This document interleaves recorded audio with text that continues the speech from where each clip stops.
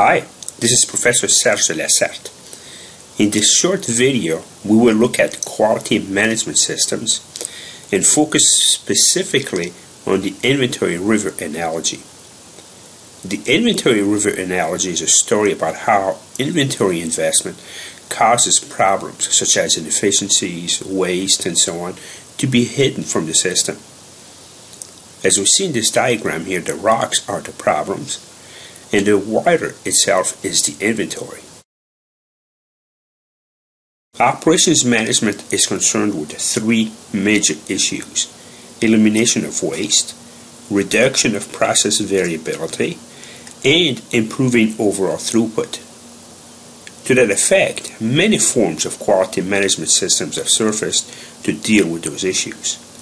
Toyota Production System promotes continuous process improvement, respect for people, and standard work practices with two main objectives: world-class quality and elimination of waste.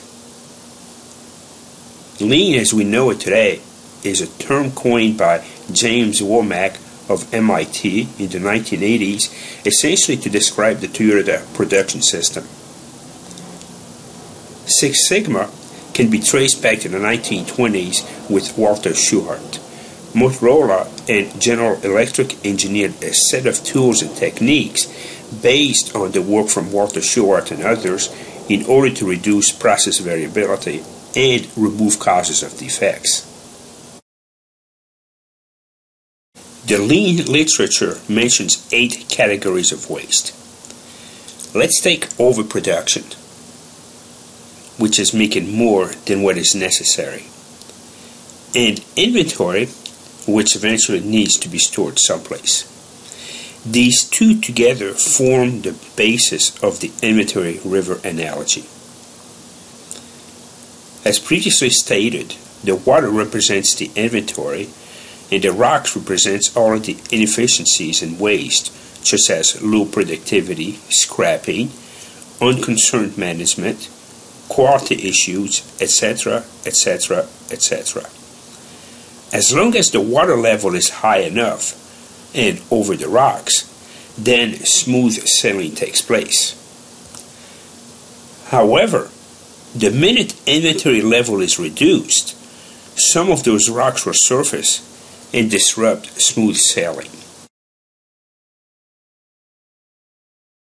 Through continuous process improvements, all of the rocks are eventually eliminated, and the inventory level is as low as can be in order to make the organization as efficient or as lean as possible.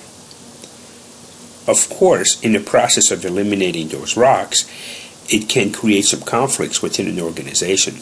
Once those rocks are identified, people see their own organization or department under a new light, as those inefficiencies are exposed for everyone to see.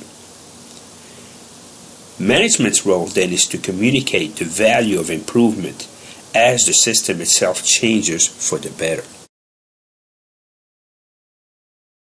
In conclusion, W. Edwards Deming offered 14 key principles for management to follow for significantly improving the effectiveness of a business or an organization.